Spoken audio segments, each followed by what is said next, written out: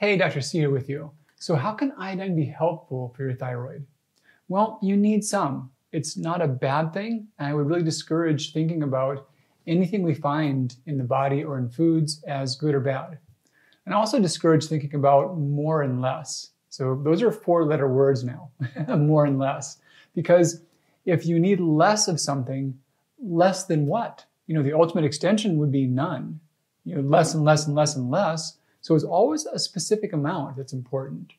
And same thing about more. If you need more of something, well, what do you mean? Like, let's say you need more vegetables in your diet. More?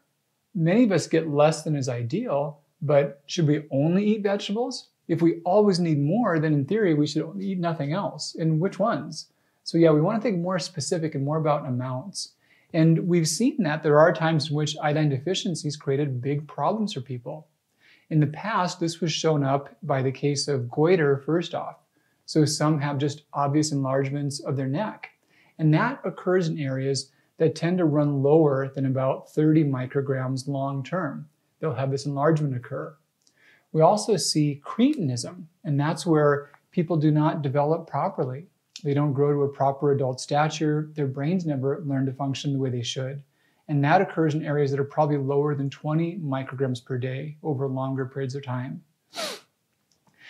We also see that there can be just a total shutdown of the thyroid and a severe lack of thyroid hormone that leads to myxedema coma. And that occurs at somewhere less than 10 to 15 micrograms per day long term. And these are serious conditions. Around the 1800s, they started realizing that these things had a common thread. And they also saw that in adults, there could be something kind of like cretinism that would emerge. And surgeons saw that those who had their thyroids removed would have similar things show up if they weren't treated in some way. So it all came together because too little was a harmful problem. And then we see that iodine fortification, by and large, was a win and reversed a lot of these conditions. The US fortified with iodine, rates of goiter went down tenfold. Interesting thing, the United Kingdom didn't fortify with iodine, and they saw goiter rates go down over a similar time frame. And now we know that in both the US and the UK, along with fortifying iodine in our salt, there was a fortification of iodine in dairy foods. So not the foods that we're given, but the foods that cows are given.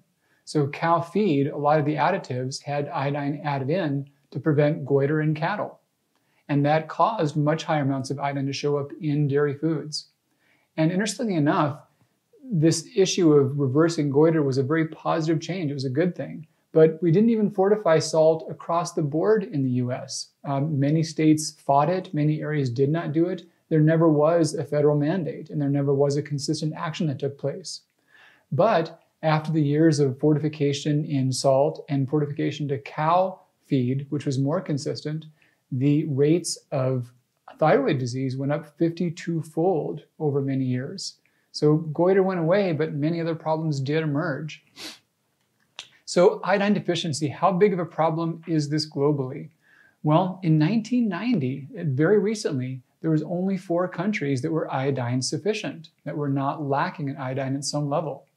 By 2013, there are now only 9 countries that are not iodine sufficient.